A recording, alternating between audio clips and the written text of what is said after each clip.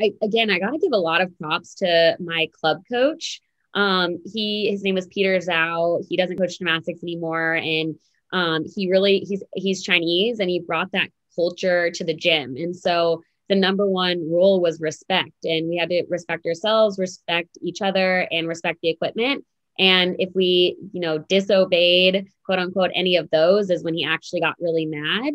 But other than that, I could tell, whenever he was disciplining us or pushing us, it came from a place of he believed in us, or he was pushing us to be better. And it never felt like it always felt like he had our best interest at heart. So when he was getting on me, I was never like, oh, he's being mean or demeaning. It was like, he knows I got a little left in the tank. I need to show up for one more routine. And so I think, whether I knew it at the time or not, looking back, I think he did such an amazing job of building that trust with not just me, but our entire team, to kind of support each other and push each other in the gym. And I know that, now that I'm older and kind of, hearing other people's stories, it was not always that way.